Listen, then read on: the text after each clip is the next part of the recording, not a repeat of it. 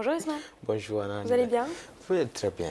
Bonjour Robert. Yeah, trending topic, Yes. TTT. We are not going to talk Tech about Tuesday. your top watch, which has Which the camera on it. My watch is awesome, man. My watch is awesome. Well, let's take Very digital. Well, let's take a walk through the tech world, and today we are talking more on hacks. And Yahoo Mail has been hacked already, and last week we discussed a couple of hacks, and Yahoo has over 500 million accounts breached. And this hack was recently discovered, despite it was done 2 years ago. It was discovered during negotiation for a deal with Verizon, who wanted to buy the Yahoo franchise for $4.8 billion. The hack is believed to be the biggest in history, and FBI is already investigating it. Yahoo, however, believes a state-sponsored actor was behind the hack.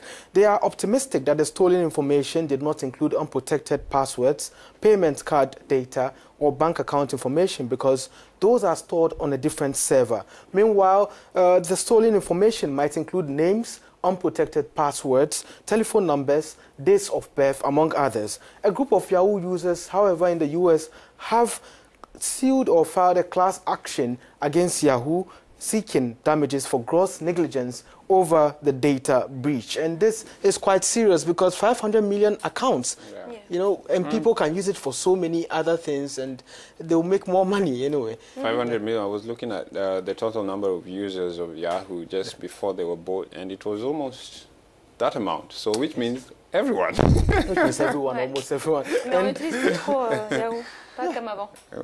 Gmail. Yeah, things have changed. Ouais. Yeah. But they need to up their game, because already there's a cyber criminal who got this information out, claimed he's selling millions of Yahoo users' data. And this got them thinking. And do you know how much he's selling it for?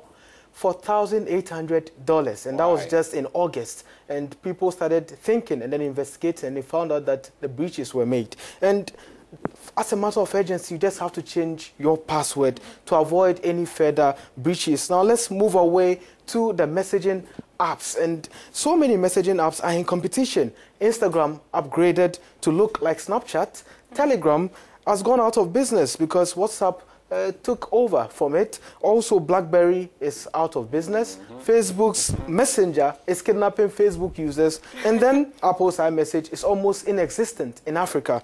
But Google realized it has to also pick up, and it introduced the new Allo messaging app. And this app can help you run quick searches while you're chatting with other people. It can also suggest full replies to messages for you on the app. It helps also gives games and also doodles and stickers, which is an improvement to others, despite everyone doing the same.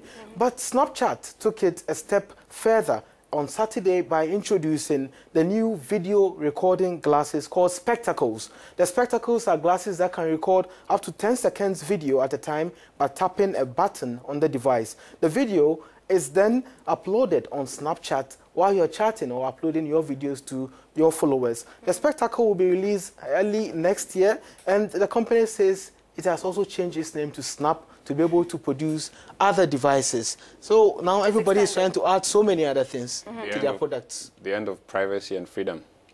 Well, if you say that, but at the end of the day, Robert a un avis négatif. Moi, je trouve que c'est très intéressant I've cette période. never loved the internet. However much right now I'm using it. Yes, I use it, but I don't like it. It's a big plan to colonize people again. Well, let's go to what everyone is talking about. And this is Nike's first self-lacing shoes. And these shoes are called HyperAdapt 1.0, and they have sensors in the heels, and also they help tighten its laces automatically. They are rechargeable and surprisingly lightweight. Footballer Cristiano Ronaldo wore them in March to show what the company is bringing out, and they recently unveiled the features of the new shoes, and it will be scheduled to come out in November, or it's already scheduled to come out in November. Before you get too excited, the shoes do not lace themselves, but they rather tighten or loosen when you wear them, and they have sensors that helps you just put them on, because when you wear them, it senses that you are wearing it and it loosens, and then when you wear it too, it tightens after. They'll cut your feet off. They are solar wireless and they also have battery chargers. And I just can't wait for flying shoes anyway. Oh, yeah, that's very good. Merci beaucoup, Ismaël. On se retrouve mardi Thank you prochain very much, pour une autre chronique. See you next week for another high-tech segment. Voilà.